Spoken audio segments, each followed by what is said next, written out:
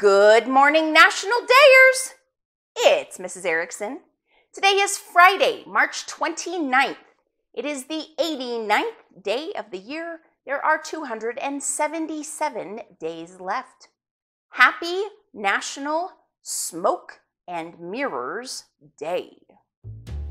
National Smoke and Mirrors Day on March 29th is intended to both promote the appreciation of the art and skill of magicians who specialize in illusions, and to remind us all to be wary of people that practice deceptive practices in daily life. Today, smoke and mirrors usually means that we're being hoodwinked into believing something is true or functional when it really isn't. It's a reminder that unlike Dorothy, we shouldn't wait until the end to pull back the curtain to see what we thought is real versus actually a masterful fakery. Skill, secrecy, and deception have been driving the practice of the magical arts for centuries. Archaeologists have found the cup and ball trick depicted on the wall of an Egyptian tomb. The classic technique of smoke and mirrors was used in the 1770s in Germany. Johann Georg Schröpfer manipulated these elements to make it appear that an entity was hovering in the air. He relied on a magic lantern, a primitive precursor to the slide projector, which paired a concave mirror with convex lenses and a candle for illumination to create the images. Every town used to have a magic shop where kids bought their starter tricks and learned to develop some manual dexterity. It's never too late to learn. Most of the shops are gone, but you can go online and watch a video to learn the spoon bending trick or other classics. Practice some magic today, and don't forget, share it with your friends. The more you practice, the better the sleight of hand gets.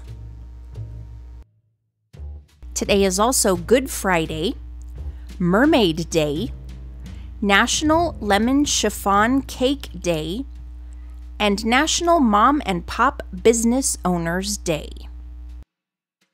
Okay, National Dayers, today we're going to do a science experiment, a sinking smoke paper tube. Gather the following supplies. You'll need paper, a candle or a lighter, a fork, a glass, and help from an adult. And again, you have to have help from an adult on this one. Please do not do this without adult supervision. So the first thing that you're going to do is you're going to roll up your paper until it makes a nice tight roll, and you want to make sure that the paper is a spiral inside of the tube. And then I cut mine down to about 3 inches long. Then you're going to take that paper tube and you're going to insert it at a 45-degree angle between the tines of a fork and balance the fork on top of a glass. Now again, this is where the adult help comes in. You're going to use the lighter to light the top of the paper tube. You want to do this in a space where you don't have a bunch of stuff around it. And then watch as the smoke sinks rather than rises, because usually smoke floats because it's connected with hot air. But the spiral inside of the paper is cooling the air so quickly that the smoke sinks down instead of rising with the heat that's coming from the fire. That is so cool looking. Now, for safety, you're going to take that paper tube and you're going to dunk it in a glass of water to make sure that the fire is completely out.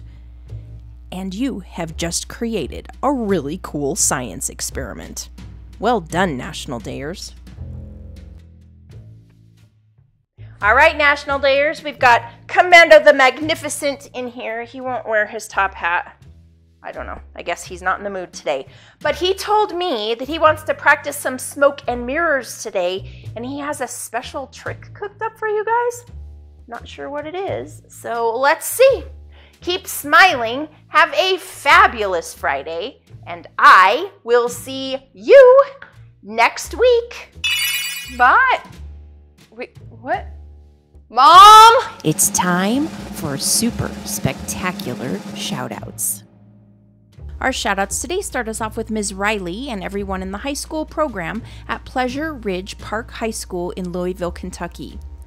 Next up is Ms. Koval and Mrs. Golden and everyone in the high school transition program at Highland High School in Medina, Ohio. Third up today is Mrs. B, Mrs. S, and Mr. Lee, and everyone in the class 403, grades 3 and 4, at PSIS 266 School in Queens, New York. And our fourth shout out today goes out to Mr. Ellsworth, Ms. Dina, Mr. Patrick, and Mr. Jeremy, and everyone in the Reach classroom at Kevin O'Grady School in Beverly, Massachusetts.